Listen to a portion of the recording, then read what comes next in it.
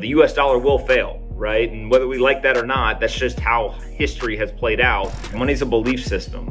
And right now the market believes that Bitcoin is more money than anything else. Don't you think that in times of emergency, limiting individual freedoms is necessary for the greater good? No. Hi everyone, my name is Giovanni. Today on our show, we have a very special guest, Bitcoin bull, investor, co-founder at Morgan Creek Digital, Anthony Pompliano. How are you, Anthony? I'm doing well. How are you? I'm great. So before we start, Anthony, I want to mention that we asked our audience to suggest the questions for the interview today, and we picked the most interesting ones. So be prepared for that. Awesome. So in the past, you disclosed that 50% of your net worth is in Bitcoin. Over 50% of my net worth is in Bitcoin, and I don't plan to sell it. I forbid that. That's insane. After the latest market turmoil, have you made some adjustments in your portfolio? Yeah, I bought more. How much more? Enough. Okay, so while a lot of people were actually escaping this kind of in this kind of liquidity crisis, you actually moved in the opposite direction. Of course, I think that there's two things that are really important in life. One's having a strong balance sheet, and two is ensuring that you protect your wealth. And obviously, part of the reason why I am so bullish on Bitcoin and such a big proponent of it is I believe it protects your wealth. And so in a time where central banks are pumping trillions of dollars of liquidity into the financial system across the world, not just in the United States, but across the world, I think people need a way to protect their wealth, and Bitcoin's a great way to do that. And so I'm doing it myself. Okay, cool. All right, so let's start with a question from our audience. So question from XRP Moonshine, aka Matthew. Why do you still believe in Bitcoin when there are far better, faster, cheaper, more sustainable digital assets out there with actual utility like XRP? Yeah.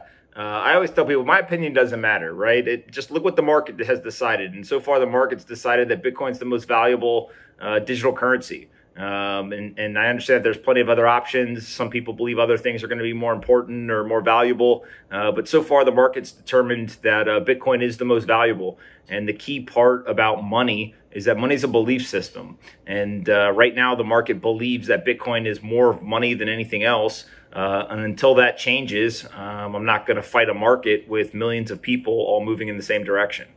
So let's talk about the upcoming Bitcoin halving. You said that the argument of the Bitcoin halving being priced in is dumb. Can you explain why do you think so? Yeah, anytime you basically get a supply shock to an asset, there is going to be a change. And so if you look at what needs to happen for the actual halving to be priced in, you would basically need 100% of people that are already in the asset to currently understand that the halving is going to happen. You need 100% of people to understand exactly what that event actually means. So what's going to happen during that event.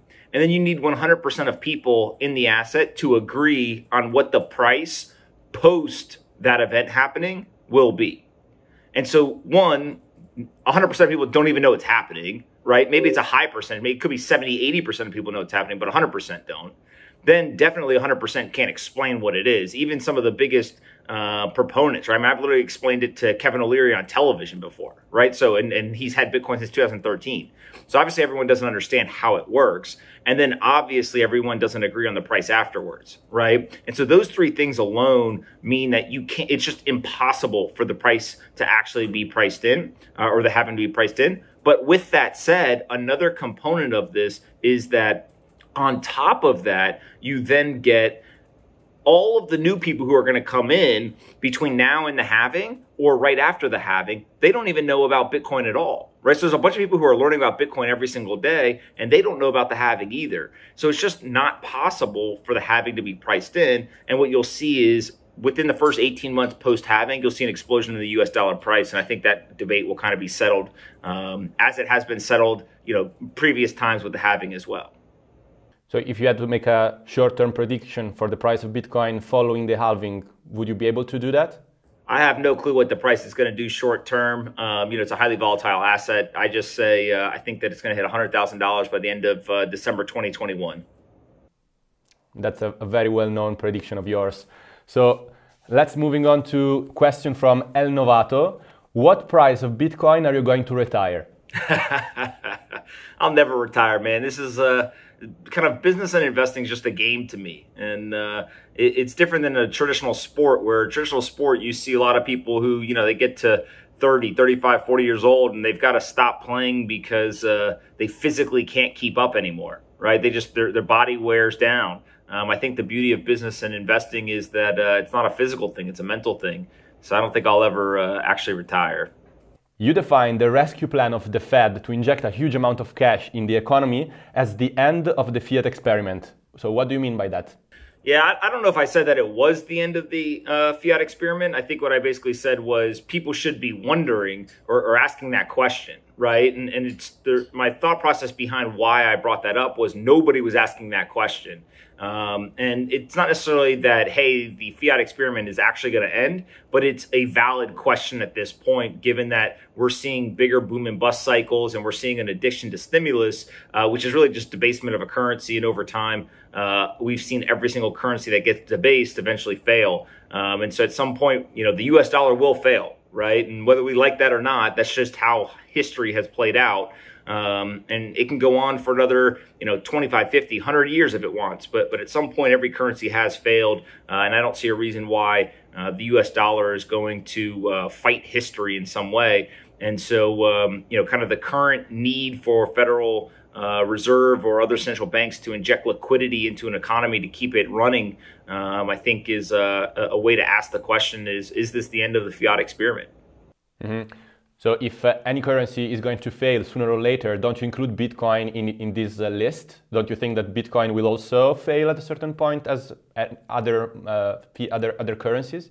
Well, it could fail, right? But the difference is that gold is not being debased away, same as Bitcoin. It's a deflationary asset, right? So every inflationary asset that's been debased or devalued over time ends up disappearing or becoming not valuable and ultimately failing. But gold survived for 5,000 years, right? And I think Bitcoin has a lot of the same properties of sound money. And so I tend to think that Bitcoin won't fall victim to that same kind of structure or mechanism because it has those sound money principles.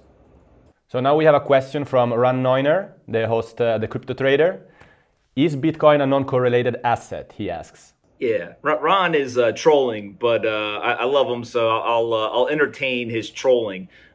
Basically, look, it's a math equation, right? So this isn't like an opinion thing. This isn't let's pull up a chart and like try to eyeball, do these two things look like they're moving in the same direction? It's a math equation, and historically, Bitcoin has had less than a 0.15 correlation to traditional assets over the lifetime of it. And so, yes, are there times where it becomes more heavily correlated, right? During a liquidity crisis, for example, what we saw in the month of March, everything trends towards one, meaning that they become more correlated. Gold went down, treasuries went down, Bitcoin went down, stocks went down, right? Everything went down because it's a liquidity crisis. The thing that strengthens is the dollar. But no one's arguing that gold is non-correlated, right? Or saying that now all of a sudden gold's not a safe haven or that it's correlated. Instead, what ends up happening is the liquidity crisis is a very short period of time. It's, 30 days this time. 2008, it was about 6 months. But over the lifetime, over years and years and years, Bitcoin has been a non-correlated asset. It's a math equation. It's not my opinion. It's just math. And I think that it'll continue to do that over long periods of time. But there will be short periods of time where it becomes correlated. But that's to be expected and natural and doesn't change the fact that over a long period of time, it's non-correlated. You predicted that the dollar will soon lose its value due to inflationary monetary policy, and people will likely turn to hedge assets like Bitcoin and gold. So why would people choose Bitcoin instead of gold in this specific scenario? Yeah, well, right now you can't even get gold, right? I mean, there's a shortage of gold in terms of access, so it's just not accessible. They're literally having trouble delivering the gold to people, getting paper claims on the gold. But then when you get into all of the differences between, why read a newspaper online versus read a physical newspaper? There's a million advantages to reading the newspaper online, both for the creator of the paper, right, in terms of they can edit things, they can change the headlines, they can distribute it to more people quicker, it saves them money, etc. But there's also advantages to the reader, right? I don't have to actually go pick up the paper from my front door. I can read it on the train, on my phone, all these advantages that you have. Same thing between gold and Bitcoin. If you look at Bitcoin as like a digital gold, right, which I think it's more than that, but let's just say that you just think it's digital gold, it's more portable, it's more divisible, it's more provably scarce, it's easier to access right now, it's much easier and more efficient to send around the world. It just has multiple advantages over kind of the entire aspects of gold. And so I think that over time people will learn about that and eventually move to Bitcoin. I'm not like a gold hater either, right? Like I think that both Bitcoin and gold will do well. It's just that Bitcoin will appreciate more in value given the volatility that it has rather than gold. But that's interesting because you were saying that, Bitcoin has a series of advantages compared to gold because, of course, it's more portable, it's digital, and so on and so forth. But what do you think? Wouldn't it be better to have, for example, a gold coin which has high transaction speed and it's pegged to the value of gold instead of having Bitcoin then? If people want to do that, they can buy that. I'm not doing that, but other people can do that, right? I mean, look, all you're doing is you're basically getting exposure to gold, right? So it's just not something that I think is going to do as well as Bitcoin, but gold's going to do just fine, right? We're in a deflationary environment right now where every asset price sold off, dollar got super strong. They're going to have to move us back into an inflationary environment in order to spur economic activity. So they flood the market with dollars. When they do that, your dollars become less valuable. And this happens all around the world. So it's every currency is going to get less valuable or debased. And every asset price will rise. Stocks, bonds, gold, Bitcoin, etc. I just tend to think that Bitcoin's going to do the best out of all of those. When I ask you about this comparison between this hypothetical gold-backed digital currency and Bitcoin, you seem that you choose Bitcoin because you have faith in Bitcoin, but you didn't explain exactly what's the advantage of Bitcoin compared to this gold-backed digital currency. How much gold's in the world? You can't tell me. Nobody can. There's not one person in the world who can answer that question. I'm not putting my wealth there. I can tell you exactly how many Bitcoin exist, right? I can tell you 1,800 Bitcoin today got created, but no one can tell me how much gold got dug up out of the ground today. So it's just, I can prove it, right? And the transparency and the provability from the scarcity standpoint is much more valuable to me than gold, which although it has been around for 5,000 years, it does not stand up in terms of the transparency, the information, the accessibility, the divisibility, the portability, all of those things. All right, let's move on to a question from the audience. So Alt Anonymous asks, when are you going to Joe Rogan's show? I'm sure we'll do it at some point, but I'm currently sitting in my apartment in New York City, and until we're allowed out of here, I don't know if I'm doing anything other than playing around on the internet. Yeah, I see, the quarantine routine. So, talking about what is going on right now in the US, you've always been a staunch defender of individual freedoms. Commenting on the surveillance measures adopted in the US to contain the spread of COVID-19, you said that American freedom is dead and the surveillance state is here. So don't you think that in times of emergency, limiting individual freedoms is necessary for the greater good? No, right? I mean, if you think about it from the sense of the American, part of what makes the United States of America so great, right? And the absolute powerhouse of the world is the fact that we have the United States Constitution. And the United States Constitution is there to protect the people from the government. That's exactly why the Constitution is there. It is our rights. And it's not a document that says this applies except for in times of crisis. It's actually the opposite. It really should apply, and we should really pay attention to it in times of crisis, because that's when people will try to take civil liberties and personal freedoms. And what we're seeing are absolute violations of the Constitution. And what I tend to think will happen is that there will be liberties and freedoms that are given up over time, but that doesn't make it right. And I think that given the platform I have, it's important for me and others to stand up and say, this is not right. This is a violation of the Constitution. This is an encroachment on those personal freedoms and civil liberties, right? And look, if people don't say things, then we might as well just give up all of the freedom, just tear up the Constitution, right? But I think that it's important to continue to call out the bullshit when we see it. And there's no scenario, not one single scenario, whether it's a terrorist attack, a virus, or anything else, that warrants the encroachment on civil liberties, because once you start to encroach, all of a sudden, next thing you know, you're talking about communism, right? You're talking about dictatorships. You're talking about what every other country that has fallen into those positions, they all started out with small little encroachments on their freedom. And then next thing you know, they're not free, right? It's kind of the point of freedom. Anthony, we are heading towards a global economic recession. According to you, can you give a piece of advice to investors? Where should they put their money into? Yeah, I mean, look, I don't really give it financial advice, right? I think the question is, you've got to take into account who the person is, where they are in their life, what responsibilities they have, what their risk appetite is. Kind of all of those things make it impossible to give an answer that's just kind of a silver bullet for everybody. With that said, I think that there's a couple of key pieces that people should think about. One is have cash so you can weather the storm. Right. I think part of what people don't realize is this is not something where the economy is going to be shut off until, May 1st. And next thing you know, they're going to be like, all right, everyone come out of your homes, turn all the businesses back on. Let's go back to the old days of January and February 2020.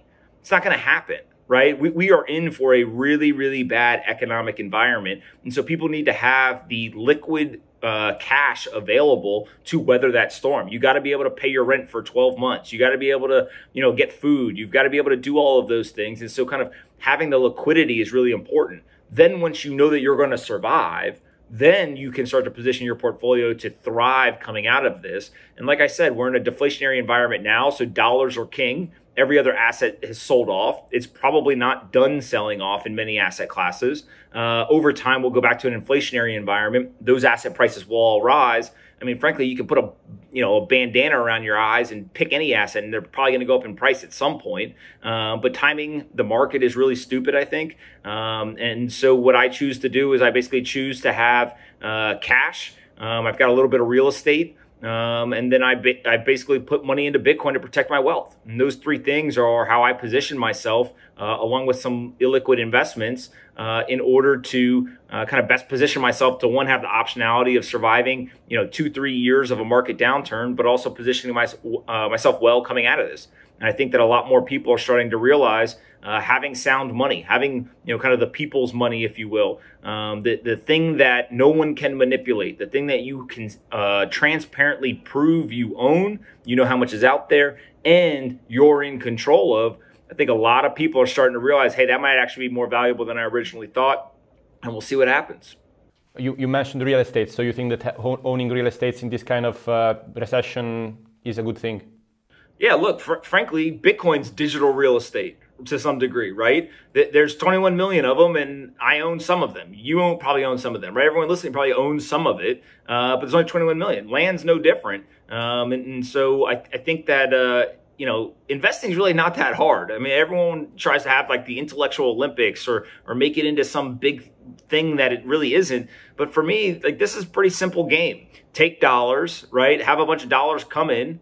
Make sure you've got enough dollars to survive any sort of market chaos. We're in that right now. And then make sure that you're able to get those dollars converted into assets where you can protect your wealth. And whether that's Bitcoin, that's gold, that's real estate, whatever, this game's not that hard. It's just that people want to make it harder than it is. They get distracted by all the noise. They all think that they're, fucking geniuses like Warren Buffett and stuff, and they want to go pick stocks or do whatever. But it's about discipline, right? And kind of the consistency and discipline to do the boring stuff. And that's pretty much it, man. Thank you, Anthony, for being with us today. That was very cool. Thanks for having me. I appreciate it. Guys, if you liked the interview, just smash the like and subscribing button below, and see you next time. Cointelegraph. Like, subscribe, and hodl.